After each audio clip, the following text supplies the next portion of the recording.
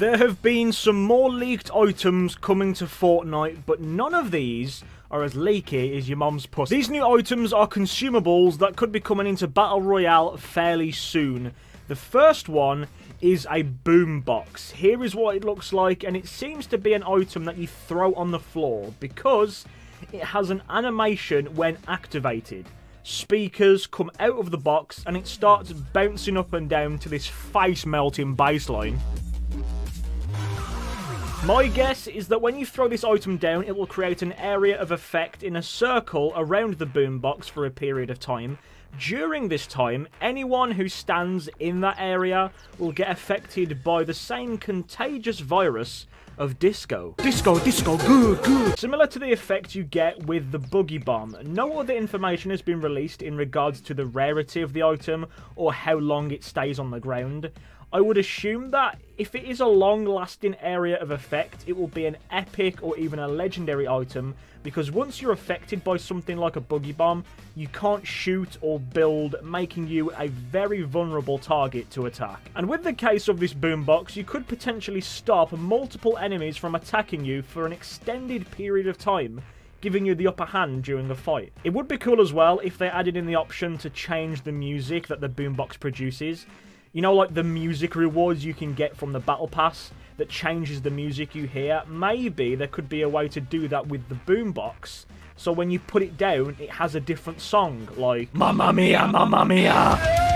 Another leaked consumable, along with this boombox, is this curious carrot. Again, not much has been confirmed about this carrot, but up at the top of this image, you can see the file location of this carrot, which says foraged items. Foraged meaning hunted or looked for on the ground or out in the open, similar to the apples and mushrooms we have in the game right now.